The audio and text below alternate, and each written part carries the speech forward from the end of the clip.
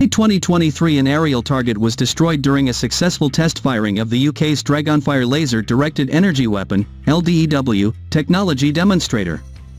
Here we look at DragonFire and the possibility of operational derivatives. Background: in early 2017 a consortium led by MBDA was awarded a £30 million contract by the MOD Defence Science and Technology Laboratory, DSTL, to develop a LDEW demonstrator.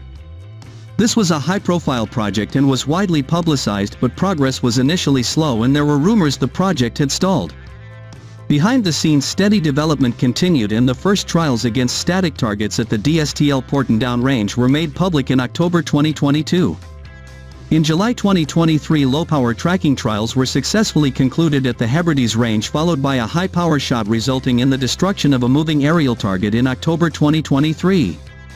This was a UK first and demonstrated British LDEW technology is of sufficient maturity to form the basis of an operational capability. In September 2023 the MOD announced it has funded the next 3-year DEW transition phase from 2024 to 27. This will continue laser DEW developments for ground-based air defense and builds on DragonFire for maritime applications, as well as a high-frequency radio-directed energy weapon, RFDW, for use in the counter-UAS role. DragonFire is not the only UK LDEW project and the MOD is investing around £100 million in this technology. During 2021 a Thales-led consortium including BAE Systems, Dynamics Vision4CE and IPG began working on Project Tracey to produce advanced demonstrators for the RN. The first objective was to conduct an LDEW trial on a Type 23 frigate in 2023, but this was abandoned, most likely due to lack of maturity, and so funds could be redirected into other programs.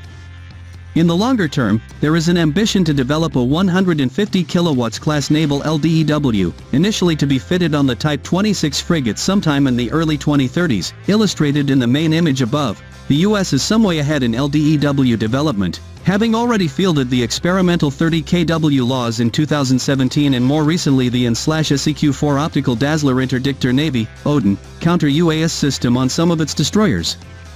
The 150 kW class laser weapon system demonstrator, LWSD, was tested in 2020 and the 60 kW high-energy laser with integrated optical dazzler and surveillance, Helios, was fitted to USS Preble in 2022. In the longer term, the US is also working on the 300 kW high-energy laser counter-ASCM program, HELCAP, to defeat anti-ship missiles.